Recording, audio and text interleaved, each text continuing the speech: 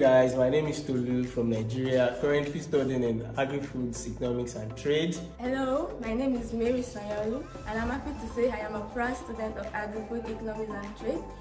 Hello, I am Anil from Turkey. Dzień dobry, my name is Evans Nkansa from Ghana. My name is Abibola, a Nigerian. Hello, I'm Kam from Turkey. My name is Obnadike Thank I'm a student of Agri-food Economics and Trade. This is Promotional University of Life Sciences, where we have adequate learning facilities. As an international student, this is the place you should be. Our course content has been meticulously crafted to provide us with a comprehensive understanding of our chosen field.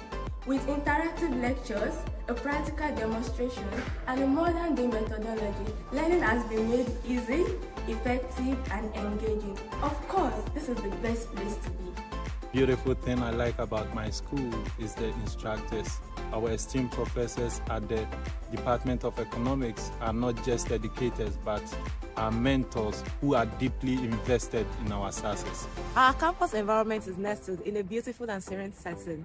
Our campus also provides you the ideal backdrop for academic learning. The tranquility of our classroom offers you a conducive learning atmosphere which makes you thrive academically and makes you focused in your studies.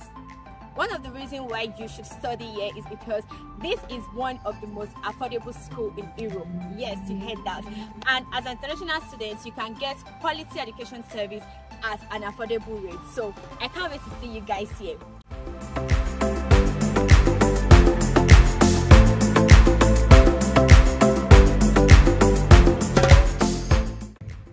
Okay guys, there you have it. Another exciting information we are glad and happy to bring to your notice is that the Faculty of Economics is planning to come up with a course which is in English language for the first cycle studies, of course the bachelors in Economics and Finance Management in the agri-food sector. It promises to be fully loaded and great. For more information, check the website as displayed on your screen. We can't wait to have you here. Bye.